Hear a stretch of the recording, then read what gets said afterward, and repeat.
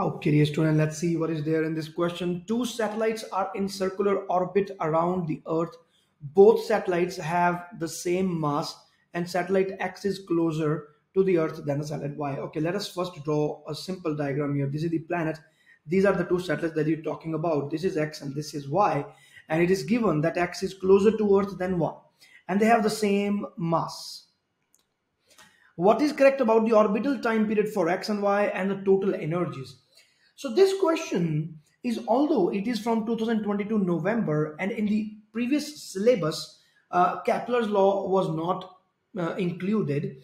And so at that time, you like those students have to find this thing, like they have to first find the orbital velocity of the satellite, and then they will find the time period. There were a couple of things that they were supposed to do.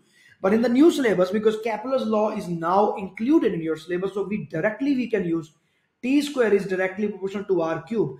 Clearly, y is going to have bigger time. So because time is directly proportional to r, so more is the radius, more is the time, no doubt about it. So y is greater than x. So this first question about the orbital period can very easily be answered now in the new syllabus, because now Kepler's law can be used. Okay, so this is done. Now we're moving to the total energies. So in total energies, in the case of satellite, we use the concept of bound state. We have discussed this thing so many times now. I believe you would be knowing this. Bound state. So in bound state, the total energy of the satellite is given by GMM divided by 2R.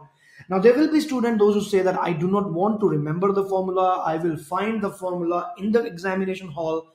That is really a bad strategy. I will say, please remember it. Time and again, you're going to see this question based on bound state on satellite. So why don't you just remember the formula? This is not given in the data booklet, and I don't believe that they will be giving ever. So you can just remember it. Now, this total energy is always negative. Be very careful now. Now, for the case of Y, the R value is bigger. So the denominator becomes bigger. It means GMM by R value is smaller. Okay. The magnitude of the total energy is going to become smaller, but because there is negative involved here, it means earlier the value here was negative 20. Let's say here the total energy will be given by negative 10. I'm just taking an example. So the magnitude has definitely reduced because R value is increasing, the magnitude is reducing. But because it is negative value, so we can say this is negative 20, this is negative 10.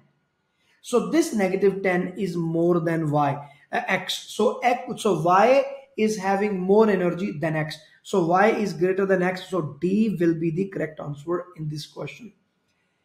My dear students, these questions in which we talk about the energy of a satellite, students usually become confused because there are so many formulas for energies. There's so many type of energies that we are working with, and obviously students get confused. That is why there is one thumb rule. If you're talking about a satellite, this is the formula that you're going to use. Game over. This is bound state that we have to use always. And this energy is always negative. That is why things are a bit dicey here.